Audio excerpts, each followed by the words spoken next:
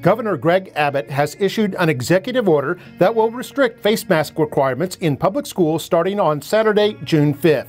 Public schools may continue to follow current mask-wearing guidelines through June 4th. However, after June 4th, no student, teacher, parent, staff member, or visitor can be required to wear a mask while on campus. McAllen ISD will continue supporting the health of students, staff, and school visitors while following all applicable mandates and laws such as this executive order.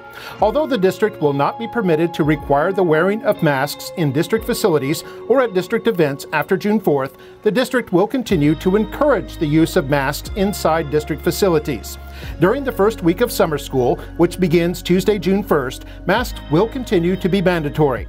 After the first week of summer school, we will encourage masks be worn, but we will not make this a requirement. McAllen ISD will also continue with other measures to minimize health risk within district facilities. This includes enhanced cleaning and disinfecting, social distancing, using hand sanitizer, frequent hand washing, and other measures. As we move forward, we will continue to provide updates on health practices. Together, we will continue to work to keep our schools and other facilities as safe as possible.